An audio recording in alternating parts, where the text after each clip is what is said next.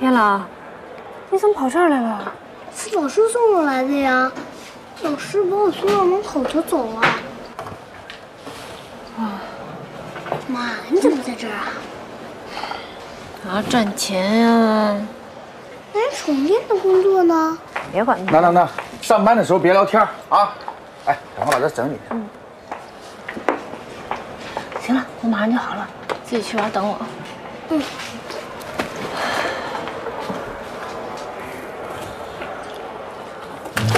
你怎么了？你没事吧？喂，这怎么了？妈妈，你怎么了？妈妈，你怎么了？妈妈，你怎么了？妈妈，快起来呀！妈妈。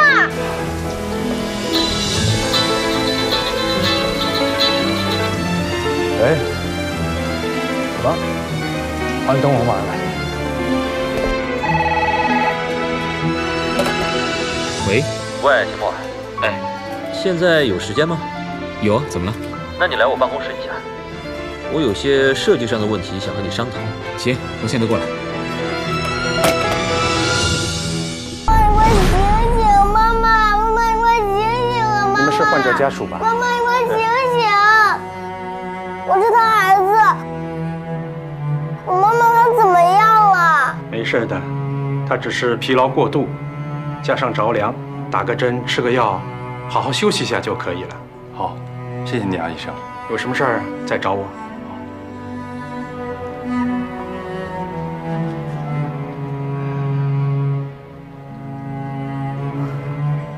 男子汉，你怎么又哭了？妈妈她到底怎么样了？刚才医生不都说了吗？妈妈只是疲劳过度，休息休息就好了。你在这边好好照顾妈妈，叔叔去交钱啊。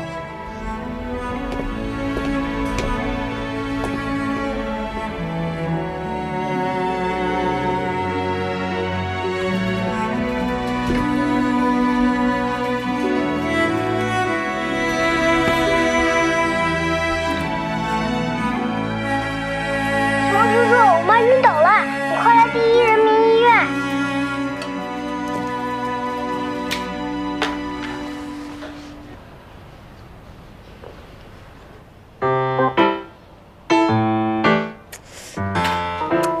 干嘛你别闹！妈，原来你早就醒了。谁说的？我刚醒。我刚才明明看见你眨眼睛了嘛。那你还哭得那么认真？我配合你。好啦，你最疼我最乖了啊！你为什么要装睡啊？是看见林乔叔叔害羞了吗？你说什么呢？臭小子，你这些乱七八糟的跟谁学的？我说真心的。